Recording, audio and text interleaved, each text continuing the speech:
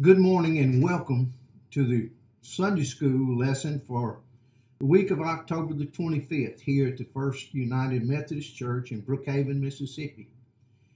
Before we get started, I'd like to thank Larry Williams for teaching the last couple of weeks while I was out of step. I really appreciate it. And this week, we turn our attention to communion and to claim the sacrament of communion as an indispensable means of grace that blesses us on multiple levels. Our background, our lesson today will be found in Luke 22:14 through 20. So I encourage you to get your Sunday school book, get your Bible, get them open to it, and let's first turn to the Lord in prayer. Father God, we thank you for this word that comes to us from Luke. We thank you, Father, for the lesson of communion, for the unity it is supposed to bring. We ask you, God, to guide us and strengthen us. Strengthen our resolve to be your people and to do your will. We thank you, Father, for the offering of forgiveness of our sins that you give us. We ask you, God, to help us to accept that.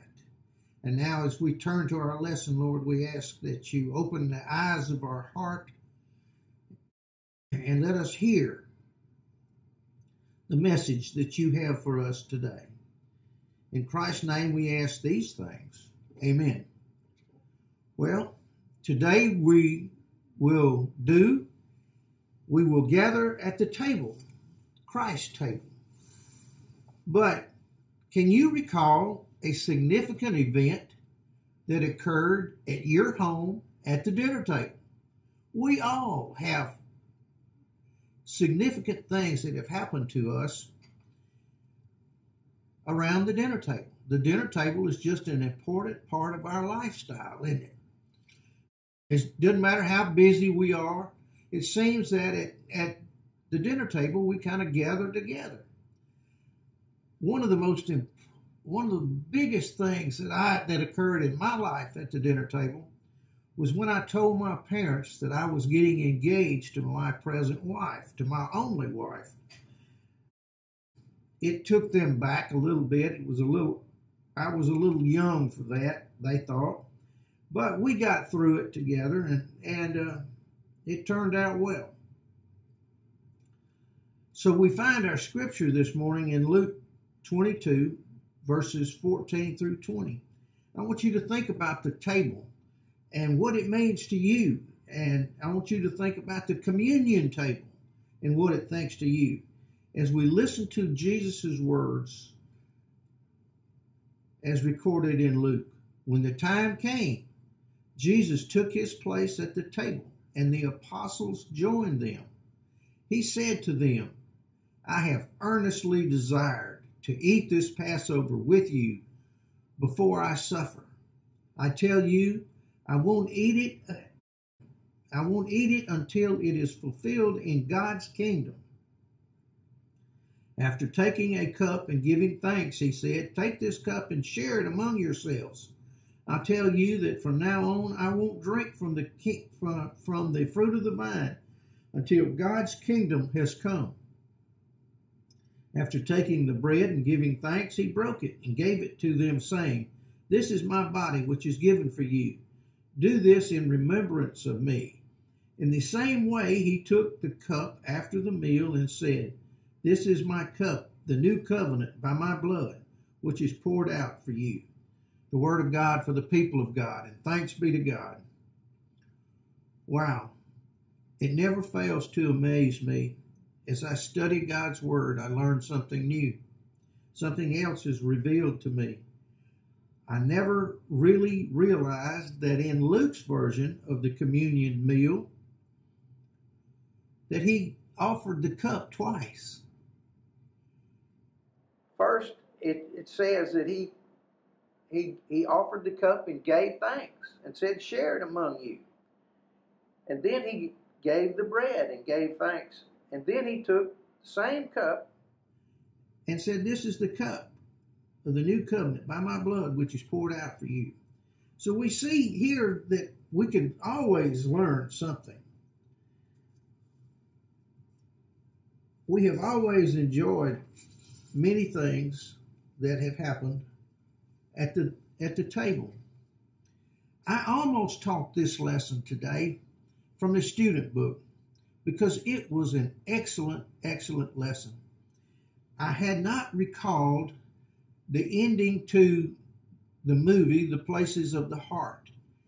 I would encourage you, if you have access to it, to rewatch that movie, as it is a wonderful story that strengthens our understanding of the communion, and it embodies the communion so well when in the closing scene we see reconciliation. And that's such a big part of the Sunday school, the communion experience. When we go and receive communion,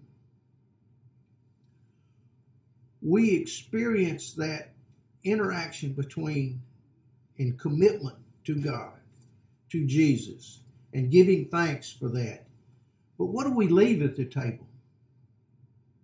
Well, if we truly have communion, we leave our sins at the table.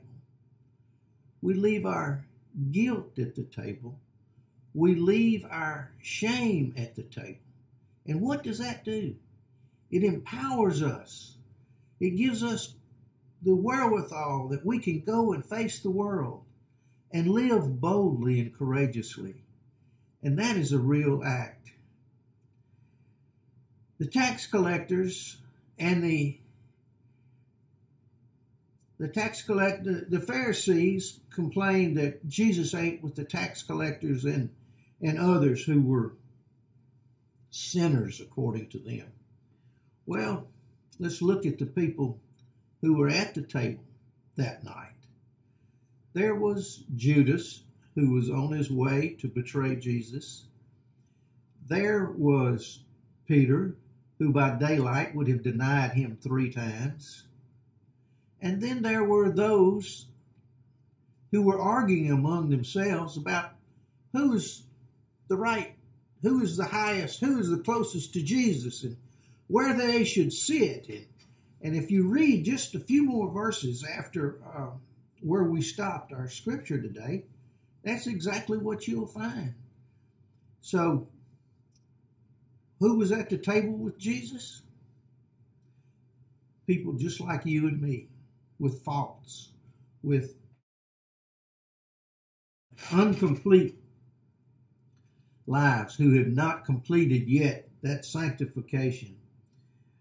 When we think about this, we need to think about Luke began this story with, of course, the infant entry into Jerusalem, and we see that Jesus had laid the groundwork and prepared them. He sent John and Peter into the city to prepare the meal. The time was right when Jesus entered Jerusalem. When he knew the time was right, he entered. And so it is when we when we take communion, the time should be right. How does the time get right? It gets right when we prepare our heart. I love the way that we receive communion in our hands, cupped. I love the way that we dip the bread into the wine in a communal way. And it's a shame that the whole Catholic Church, and by that I mean the whole body of churches, cannot share that together. Some churches interact, one religion, one with the other. One Protestant will accept another Protestant. The Catholics don't accept anything except Catholics to take communion. I don't know why. That's not in my pay grade. I'll worry about that another day. But isn't it a shame that we can't all come together on such a basic basic sacrament. We only recognize two sacraments in the Methodist Church. That's baptism and the communion. So when we see that Jesus starts, the work that he did on the cross started right here with the communion. And he created this covenant with us. It is a indispensable means of grace on multiple levels. I love the way the student book broke it down into past and present and future divisions and celebrations.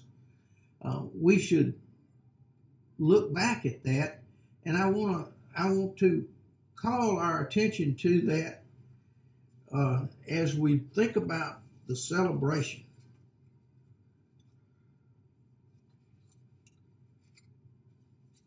Pardon me while I find the right lesson.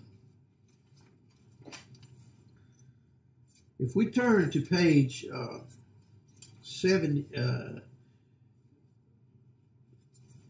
82, I want you to listen to the words as we contemplate this division that's among us.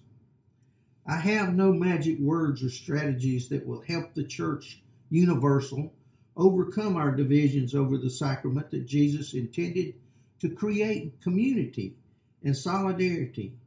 We can rejoice in the fellowship experience in our congregation, denomination. That serves us for the present. We can anticipate the time when we will share the full fellowship with one another. That points us to the future. Wow.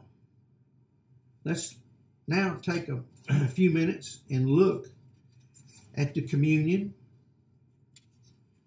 and contemplate how it affects us.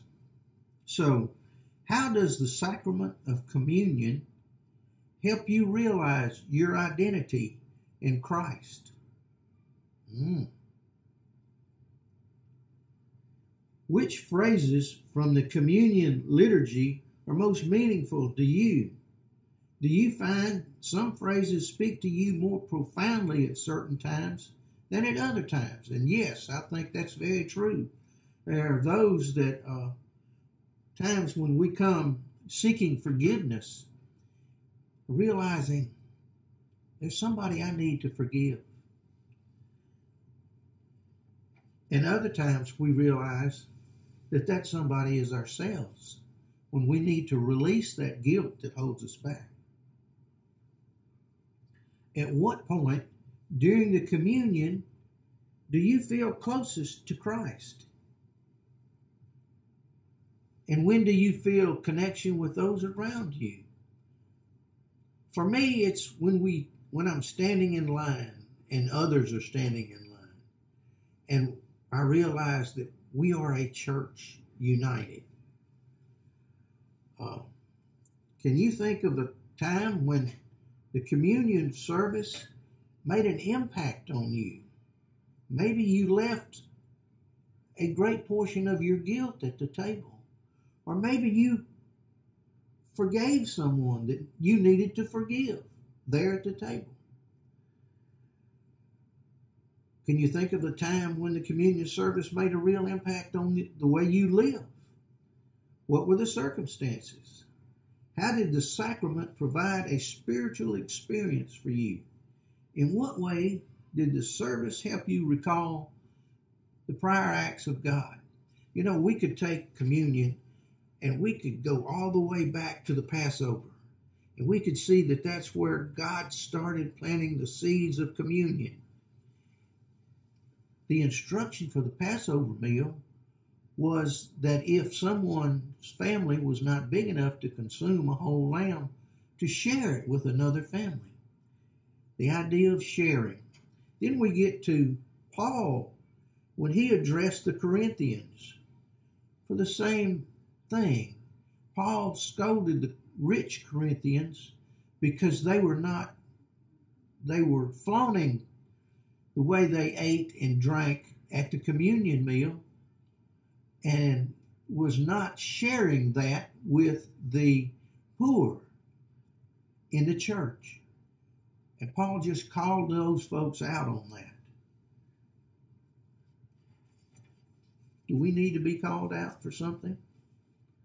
Is there something that we could be doing that we're not doing? As we think about communion, have you ever been to a service which you didn't think you were welcome to take communion by either what was said or by what was done? How did you feel? It is so uplifting to me for us always to emphasize here in the Methodist Church how open the table is to all, because we're all sinners and we all need to celebrate. We need to celebrate this gift of communion. In what ways can our church make communion more of an act that breaks down barriers between people? Are there any divisions in our church that need correcting? How can the sacrament of communion help us to break down those divisions? Wow. What a strong lesson for us today. Some of the questions that were in the teacher's guide are worth referring and thinking about for just a minute. How does the sacrament of communion help you realize your identity in Christ? Does it draw you closer to Him? I certainly hope so. When the liturgy is read, which part is most meaningful to you? Can you remember a time when the communion service made an impact on you? Has it ever been a uplifting spiritual experience that even today you can recall? How can the sacrament of communion help us to break down divisions within our church body here, but within our church, the United Methodist Church? Listen to the prayer of St. Francis. O divine Master, grant that I may not so much seek to be consoled as to console, to be understood as to understand, to be loved as to love. For it is in giving that we receive, it is in pardoning that we are pardoned, and it is in dying that we are born to eternal life. Amen. What a great prayer. And now let's read the closing prayer together, located on page 83 of the student book. If you're at home, and I know you are because you're not here, I would encourage you to read it out loud as I do. We thank you for grace that you show in the sacrament of communion, O God. We thank you for forgiving our individual sins and for offering grace that can make us better people. We thank you for the grace that forgives the church for creating division where you wanted unity. Help us to share the fellowship with persons of other denominations. Give us an earnest desire to experience the full fellowship that you have waiting for us in the resurrection. In the name of Jesus, amen. Well, this concludes our lesson this week. I hope it has given you cause. I hope you were at communion and took communion this week, as we had 2 opportunities to do so. I thank you for watching. And as always, if there's anything that I can personally do to help you, please let me know. We greatly appreciate the comments that we have received about our teaching, and we look forward to seeing you next week. In Christ's name we ask these things. Amen.